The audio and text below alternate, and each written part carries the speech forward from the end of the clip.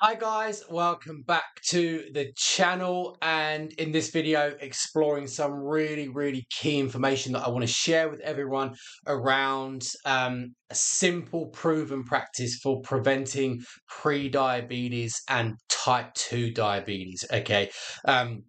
This is such important information. I want to talk about what pre-diabetes is, why it's such a risk, and why this phenomenal herb is the most effective remedy we probably have to help mitigate that problem.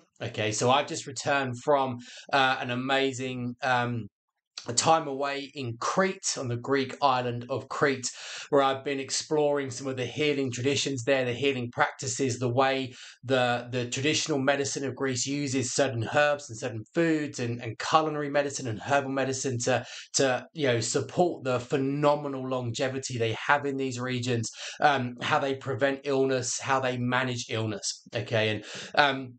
I'm going to be releasing lots of videos on this channel about that over the coming weeks, but wanted to start with this one, because pre-diabetes, as it stands now, 1 in 5 adults over the age of 40 are pre-diabetic. That statistic is soon predicted to be 1 in 3, but the crucial point is that most people don't know it.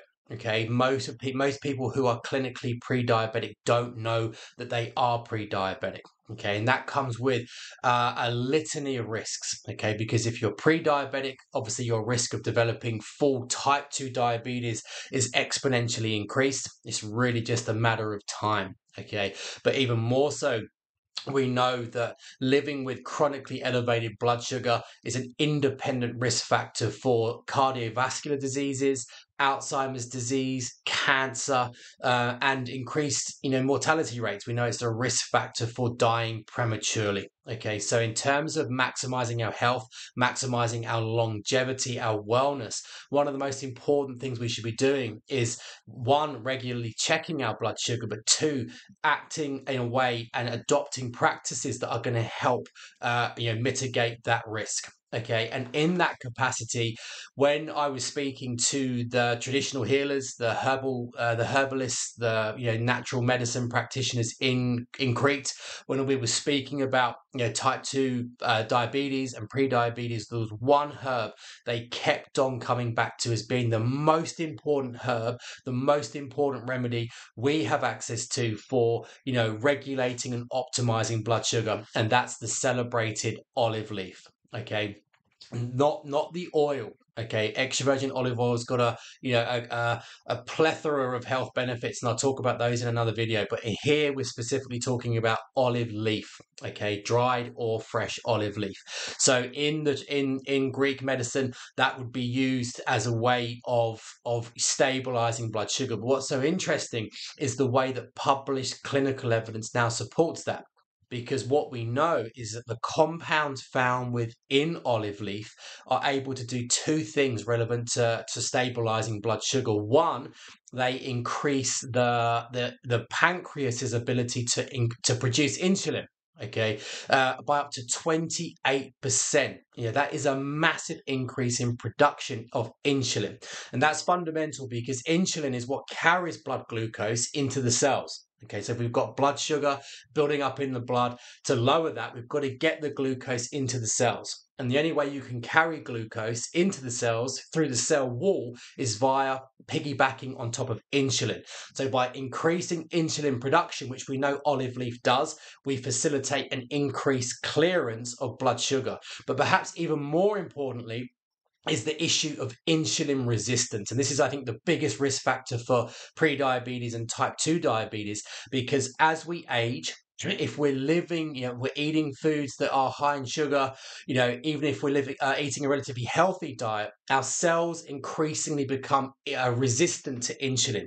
The cell walls won't let insulin enter into them. And if the insulin can't enter the cells, it can't carry the blood sugar with it, which means the blood sugar is going to build up in the blood, which is going to put the levels up, which then predisposes pre-diabetes and over time type 2 diabetes.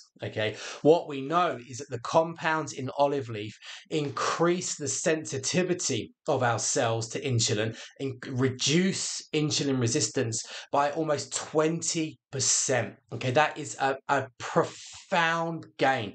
I haven't seen any clinical evidence, any published research that is more powerful than that. And all of the herbs that we have access to, all of the herbal research, I've never seen clinical statistics that are that compelling. Okay, and given that the regular consumption of olive leaf has also been proven to support optimal heart health, it's got proven cancer preventing mechanisms, it's got proven Alzheimer's preventing mechanisms. It just goes on and on and on. This is the kind of the herbal gift that keeps on giving, and I think if we correlate that with the exceptional longevity that we see in these Greek islands, I think we can very easily make 2 + 2 = 4 here by looking at probably the very significant role that the regular consumption of olive leaf is having on exceptional health and longevity in these communities. It's also super easy to use. Okay, if you've got an olive tree in your garden, olive trees thrive in most temperate regions.